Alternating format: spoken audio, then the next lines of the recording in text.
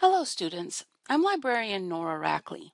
Including references and citations in a PowerPoint presentation is often difficult due to formatting issues. You should follow the same rules for documentation that you do in a paper. Include a reference slide at the end of your presentation and an in-text citation on the slide where you use the information. APA does not give any guidance on formatting references and citations in PowerPoint presentations. I usually format my text following the PowerPoint template I'm using. However, consult with your instructor regarding the preferred formatting.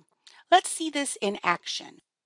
This presentation about mental illness has a title slide, content slides, and a references slide.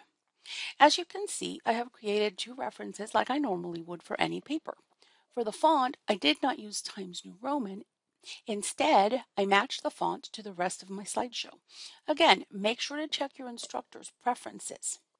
To format my references slide, I need to highlight my references and go to the Paragraph Settings Launcher to set my spacing to 0, my line spacing to double, and I can even try setting my indentation here to hanging, but this doesn't usually work, as you can see.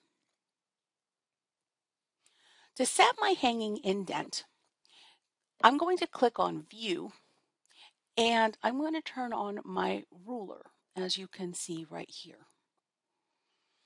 From here, you want to take your slider, the top one, and move it to the left margin. And then you want to take your bottom slider and move it 1/2 inch to the right. This sets up your hanging indent.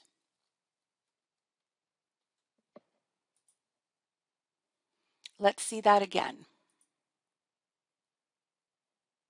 You move your slider 1/2 inch to the right to set your hanging indent. Once your references are correct, you can add your citations on the appropriate slides.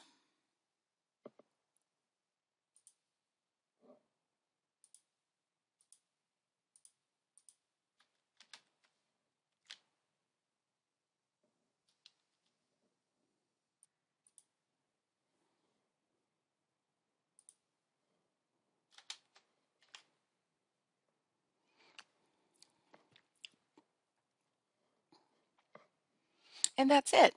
Now your presentation is properly documented.